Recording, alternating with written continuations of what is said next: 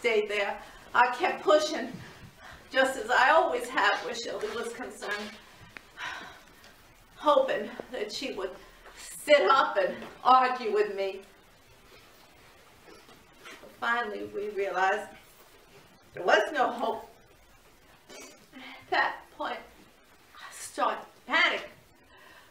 I did not think I would survive the next few minutes when they turned off the machines. Drum left, he couldn't take it. Jackson left, he couldn't take it. I thought that's amusing, you know. Men are supposed to be made of steel or something. But I could not leave my Shelby. I just sat there, held a hand as the sounds got softer and the beeps got farther apart until it was quiet.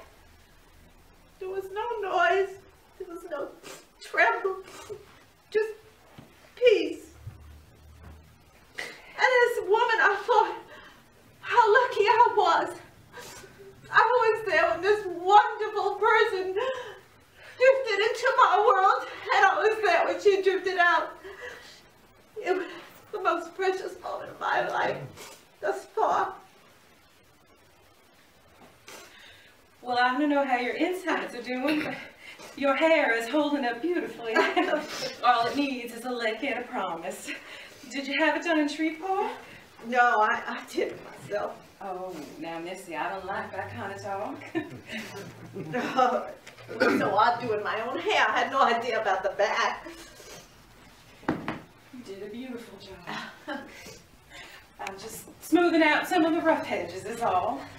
In fact, Annelle's going to be going out on maternity leave, and I'm going to need a little bit of help around here. Would you be interested? It was just that there's so much going on. I didn't know if I'd have the time or feel like coming in. But this morning, I wanted to be here more than anything else in the world. Isn't that silly? No. You know, I had to go to Shelby's closet last night for something. What do you think I found? All our Christmas gifts. Stacked, wrapped with her own two little hands. I better go. Oh, wait, you have to check back.